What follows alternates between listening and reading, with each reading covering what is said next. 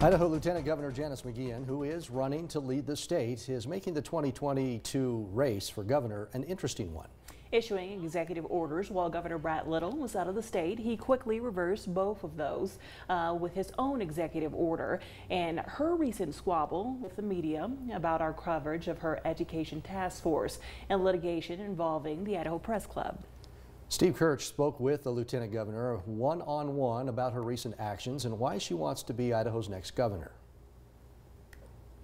I have a proven record of standing in support of conservative traditional values. Lieutenant Governor Janice McGeachin wants to set the record straight. She said the reason she's running for governor is that she's concerned about the direction Idaho is heading in and the state's reaction to what she considers an overreaching federal government. Continue to fight to protect the conservative values that we all share as Idahoans, and we're independent-minded people. We want the government off our back. And she says her actions and rhetoric in recent months support what she stands for, liberty and freedom.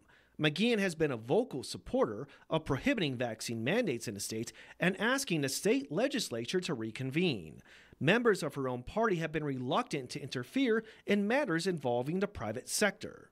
That argument falls on deaf ears with this lieutenant governor to say that it's not the proper place for government to intervene in that setting because, as I said, with Medicare, Medicaid, and the Obamacare exchanges, that industry is one of the most highly regulated industries in our state. And in May, she issued an executive order prohibiting mask mandates that, like the most recent incident, happened when Governor Little was out of state and had to be rescinded. I did that to expose the hypocrisy of the policies from our governor and others, where they would be in public settings with 500 people wearing no mask, and yet our kids in the classroom were being forced to wear masks. McGeachin says she isn't too worried about the criticism coming at her from within her own party. That's the good old boys that are pushing back against somebody who's willing to stand up and show the leadership that is needed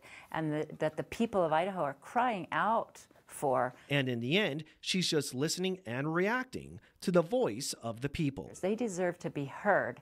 That's what this is all about.